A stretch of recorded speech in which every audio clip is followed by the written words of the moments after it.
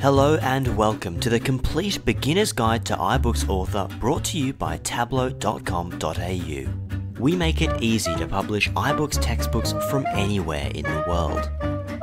So in today's guide, we're going to have a look at setting up your book's layout, using hotspots and contents pages, using basic widgets, and how to set up glossaries as well.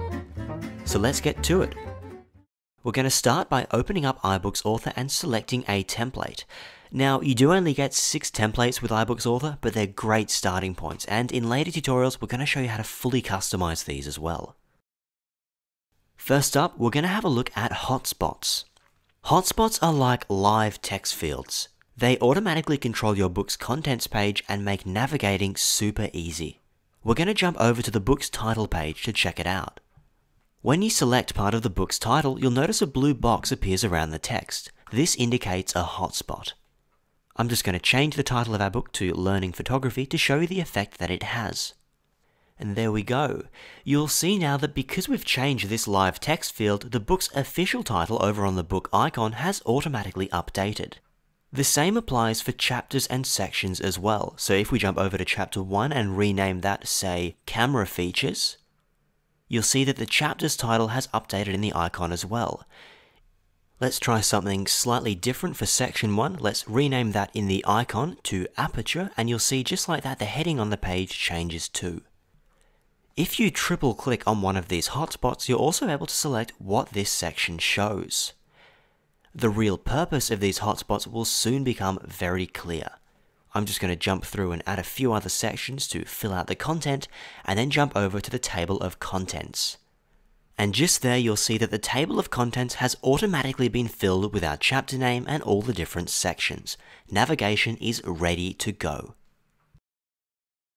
With iBooks Author, you can control your book's design for both landscape and portrait mode.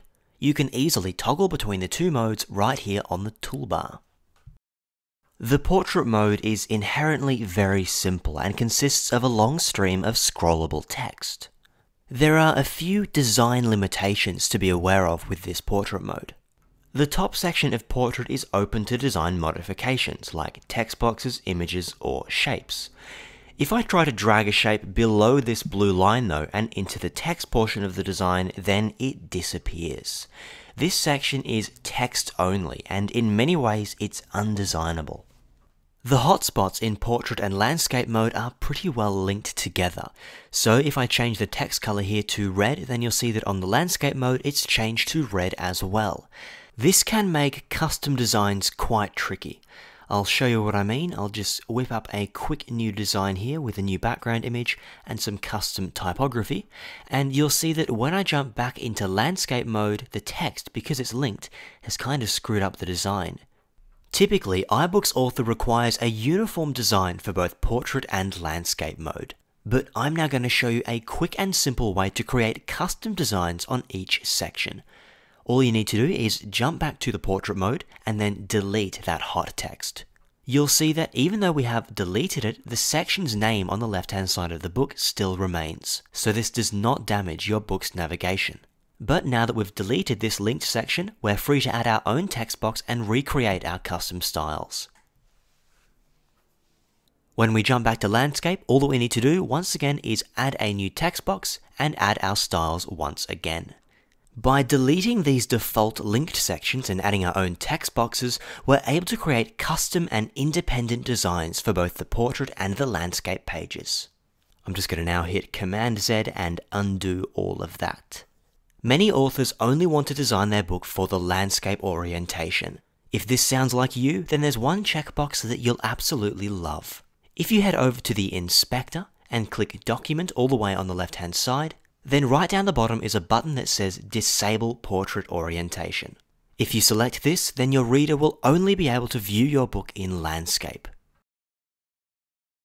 iBooks Author comes equipped with 7 really powerful widgets that enhance the interactive nature of your book. We're going to take a quick look through some of the basic ones.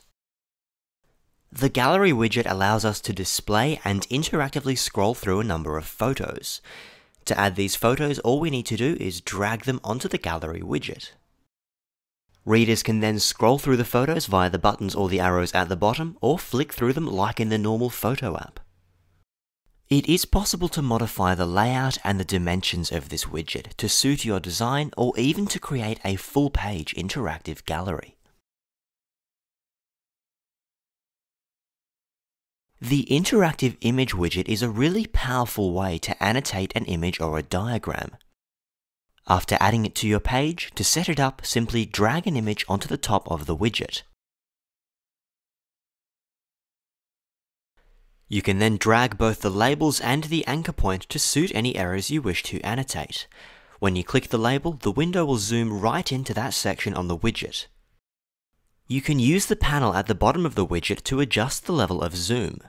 Then drag the image to the right position using your cursor. Once you've set your labels and finalized the image's position, click Set View, and then whenever you tap that label on your iPad, the widget will zoom straight in and show the layout you've specified. iBooks Author allows you to set up glossaries that enable your reader to access thorough definitions by simply tapping a word. A glossary like this can transform the way a reader uses your book. To get started, click the Glossary tab on the left-hand side. Use the plus and minus buttons to add and remove words. Then simply enter your word and your word's definition.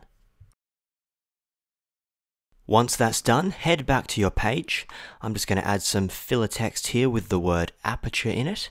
And then under the View button, click to show the glossary toolbar. Then you can simply highlight the word aperture, and then up in the toolbar, select the word aperture and click Add Link. Now, whenever any reader taps the word aperture, which will appear in bold, they will see the definition for aperture.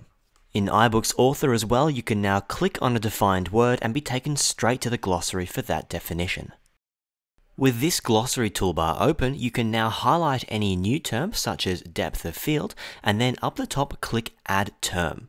This will create a new section for that term, and we can go ahead and add a definition. Photographers among us will know that aperture and depth of field are very much related terms. iBooks Author allows us to link these words together. In the glossary section, simply click on one term, drag and drop it onto the related term sections of another word, and then whenever your reader views the definition of aperture, right at the bottom will be a link to depth of field. With a detailed interactive glossary, you can make your iBook truly feel like a 21st century textbook. And that is how you get started with iBooks Author. This tutorial was brought to you by Tableau. For more tutorials, premium templates, or if you're ready to share your iBook with the world, head over to tableau.com.au. We make iBooks publishing super easy from anywhere in the world.